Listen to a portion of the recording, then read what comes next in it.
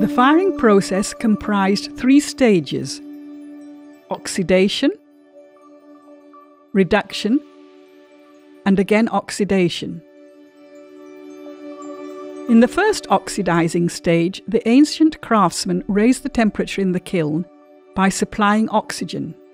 The firing chamber communicated with the lower part of the kiln, where the fuel was burning, while an opening towards the top of the kiln allowed the gases formed by combustion to escape.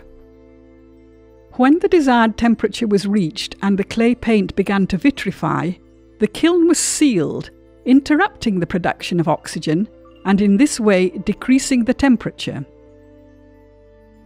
In this reducing stage, the nanocrystals of magnetite are formed in the paint layer and the black-blue colour is achieved.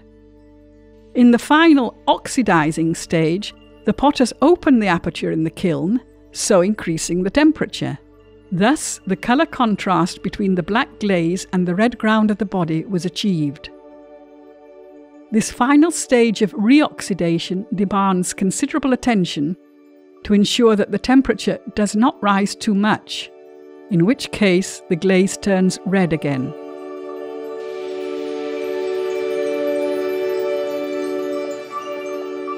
The range of temperatures demanded in order to create the black glaze is very small.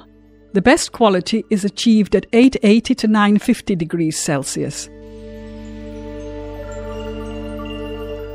How could they calculate the temperature so accurately in antiquity, when there were no thermometers or thermostats?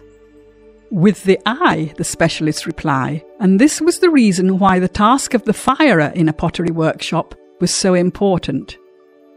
If you talk to traditional potters who fired in a kiln fueled by wood, you will realize that they know very well how to distinguish the suitable temperatures from the so-called black body radiation. The indicator is the colour of the kiln's interior. At 720 to 730 degrees, the kiln becomes red. At 800 degrees, it starts to turn orange, and shortly after, it begins to turn white, until at 950 degrees, it glows, while at 1000 degrees, it is bright white. All these signs indicate that the ancient potters of Attica were not only talented, but also had a high level of technological know-how.